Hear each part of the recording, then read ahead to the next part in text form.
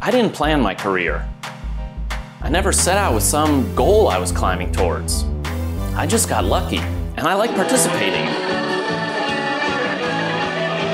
So I was fortunate to participate in the early web as a writer, and then to participate in video games as a writer, and then to move to Japan and to see the first multimedia phones, and then to go to grad school and have a couple years to make art. I made a thesis project that led to making a company, and suddenly I was CEO of an internet startup with 9 employees and $2 million investment. Well, that tanked.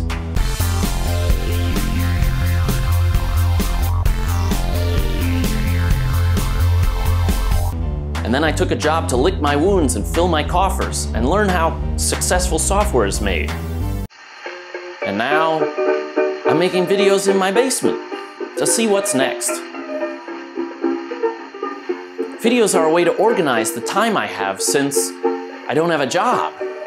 There are people out there who make their money posting videos on the internet, but I don't think I'm going to be one of them. If you look at the math,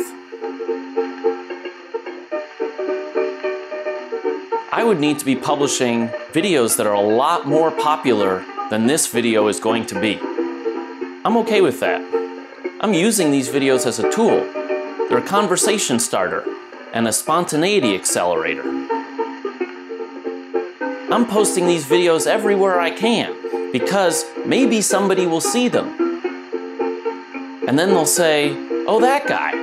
And then maybe they'll listen to me and they'll say, he could be doing something better with his time, and I'm going to tell him what it is.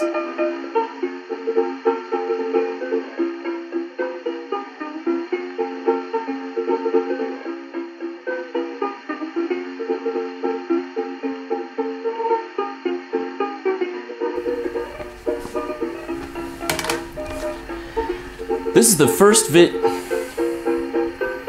first video I've made where I wrote out storyboards beforehand. I want to show you my storyboards because you've watched past the credits. I'm grateful for your attention, and maybe I'll amuse you with my drawings.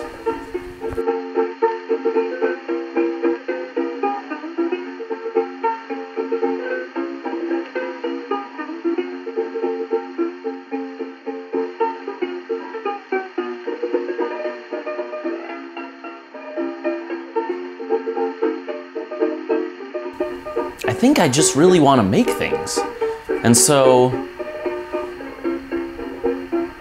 I'm making things.